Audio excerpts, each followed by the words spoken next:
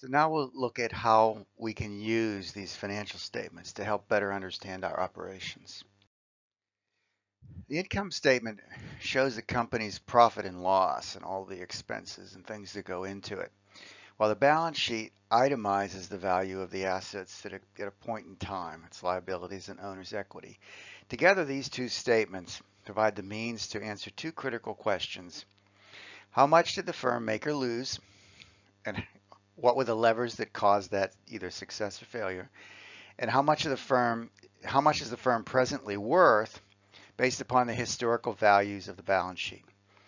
This is ratio analysis are the calculations that measure the organization's financial health and brings the complex information from the income statement and balance sheet into a sharper focus so that managers, lenders, owners, and other interested parties can measure and compare the organization's productivity, its profitability, its financing mix, where the various, how well the various functions in the organization are performing, and compare it with similar entities. As you know, a ratio is simply one number divided by another. The result shows the relationship between the two numbers. But since you're using common and consistent information because of financial standards or accounting standards, you can compare one company to another. Whether these numbers are good or bad depends upon their relationship to other numbers, such as ratios of prior performance or performance of peer companies. Since you're using comparable information, this all becomes very useful in improving efficiency and effectiveness. Remember, while profitability, asset utilization, liquidity, debt ratios, and per share data we'll look at here can be very useful, you'll never see the forest by looking only at the trees. They provide indicators of what's going on deeper, at a deeper level. Profitability ratios measure how much operating income or net income an organization is able to generate relative to its assets, its assets or its owner's equity or its sales. Common profitability ratios include profit margin, return on assets, and return on equity.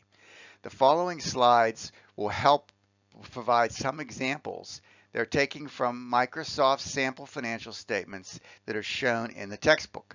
The numerator, the top number, is in all of the examples is net income after taxes and in millions unless noted elsewhere. So you can kind of follow along and take a look as we go forward. Remember, a ratio is simply one number divided by another number. The result shows the relationship between those two numbers. For example, fuel efficiency dividing the number of miles per gallon shows you that you get 55 miles per gallon in a particular car. A Toyota Prius, for example, is better than the average car. Financial ratios that are used to weight and evaluate a firm's performance are very similar to this. An absolute value such as earnings of $70,000 or accounts receivable $200,000 almost never provides much useful information because you don't really know the context to consider it, whereas a well-constructed ratio does provide more useful information. Whether those numbers are good or bad depends upon their relationship to other numbers. For example, if a company earns $70,000 on $700,000 in sales, a 10% return, such as earnings level, it provides a 10% return or 10% profit margin, if you will. That might be quite satisfactory if you understand how that industry is functioning. The president of a company earning that same $70,000 on $7 million, a 1% return, wouldn't look very good at all in that situation. So you got to realize that the way that you understand the context is by knowing what a firm in your industry is like, what kind of profit margin, their expense ratios, in other words, how much you spend on sales versus revenue as a percent of revenue, compared to other people in the industry is really, or your prior performance is really how you start to think about how an organization or how you're doing from a profit perspective. So let's get a little more specific. profit margin is computed by dividing net income by sales. This shows the percentage of overall profits that are earned by the company. The percentage of every dollar that comes in of revenue you get to keep as an owner of the company. It's based solely upon data from the income statement. The higher the profit margin, the better the cost controls within the company, and the higher the return on every single dollar of revenue. Microsoft's profit margin is calculated as follows. Profit margin equals net income, that is net earnings, divided by sales, which is total net revenue. Microsoft's net revenue was 21,863 million divided by its sales of 77,849 million, and that equals a profit margin of 28.08%. So for every $1 of sales, Microsoft generated a little over 28 cents of profit after it paid its taxes. This is a very good number for profit. This is typical of companies that have a lot of intellectual property as part of their organization. They earn a relatively high profit margin.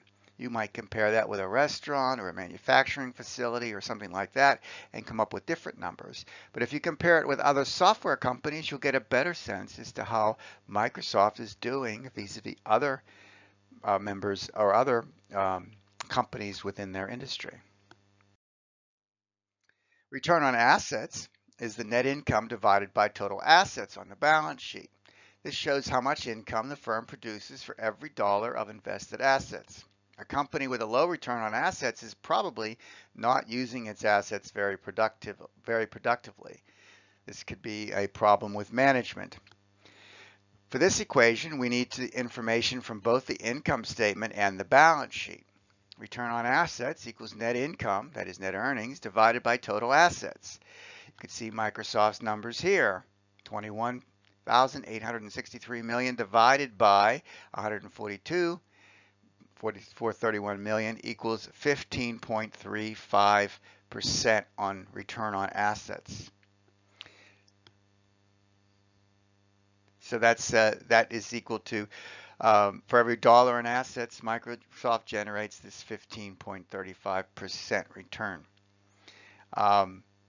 So that's, as you can see, that's a very reasonable return, and that's the way that one would think about how Microsoft is doing with its assets vis-a-vis other people in comparable industries. And you could understand a little bit better how well the organization is generating profits based upon the amount of assets that it has on the balance sheet. Of course, remember, assets is equal to liabilities plus equities. So another thing to consider is how much profit is being generated for each dollar of owner's equity. That is return on investment, return on equity. Stockholders are always concerned with how much money they make after all the bills are paid, including the financial debts are subtracted out. So you could calculate return on equity. This is calculated by dividing net income by the owner's equity. This shows how much income is generated for every $1 the owners have invested in the firm.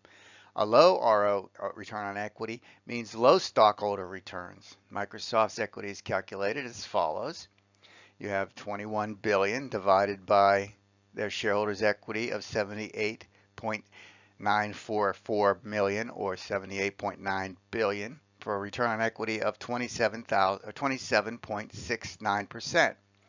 Every dollar invested by stockholders drives 27% return. Very high return on investment for investors. This is the sort of returns one would hope to get from a well-performing equity investment in a well-performing company. So this is how return on equity works.